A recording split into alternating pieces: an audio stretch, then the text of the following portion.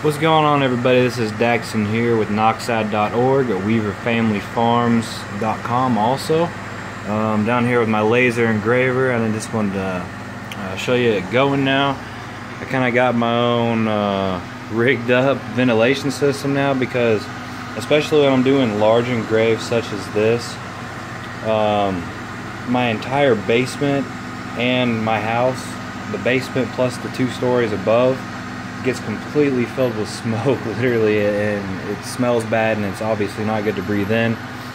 I'm sure there's other ways to do this, but this is kind of what I came up with. It cost me about $60 or so, and that's just because of to get the ventilation fan exactly where I needed it to be. All these fittings add up in price. The fan itself at Lowe's was just like 15 or 16 bucks, which ain't horrible, but I kind of wanted it centered up over the engraver, not like back up against the wall, not like over here or whatever, so that's the reason for all the fittings. Also, I used some like shelf holders, which was actually my grandma's idea. She's done a lot of woodworking, so it was a really good idea to be able to, what those do is they bounce to the wall, and then this other board I got back here, and they go up and hold this board, and then the ventilation fan actually screws into the board. I'm testing it out right now to see how good this works.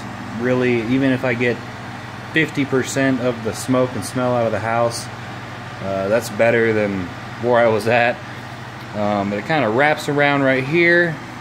I got it hooked onto my shelf, and then it goes up at an angle and taps into this, and that line right there was already there. I had a friend actually point that out when he was down here. He said, hey, you could hook a ventilation system up to that one. That's really what it is. It ran down there. It was capped off, actually, to the old gas water heater, and I guess that was for like some type of ventilation system. So what I did is just cut out in the middle of it, teed it off, and ran it on down here, and this is what I got.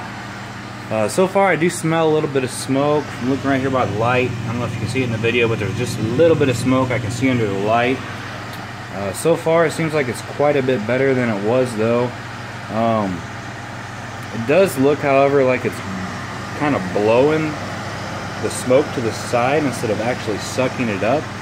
I'm not really sure what's going on there, if I did something wrong, but just wanted to show what I did. And then of course that goes out of the house, vents out to the house. So that's it for this video. Just wanted to show you, if anyone was wanting some ideas of kind of how the heck you could even, especially from a basement, how you could vent some smoke out from laser engravers, or sometimes there's smell from 3D printers even.